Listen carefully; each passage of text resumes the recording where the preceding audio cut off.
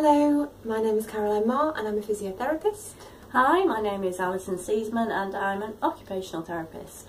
Together we work in the Metabolic Bone Disease team at Sheffield Children's NHS Foundation Trust. Alongside our colleague, Professor Nick Bishop, we have written an article reviewing the management of children and young adults with osteogenesis imperfecta, OI.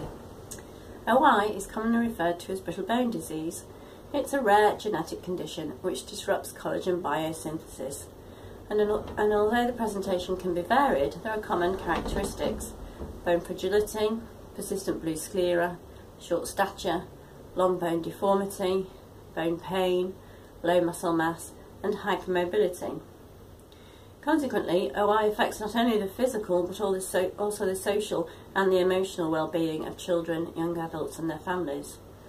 A multidisciplinary approach to treatment, therefore, is needed to provide the best care for this patient group.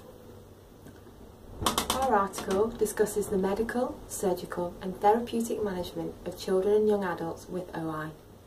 It offers insight into how, as a specialist team here at Sheffield, we provide care for this patient group, focusing not only on the condition but also the broader determinants of health.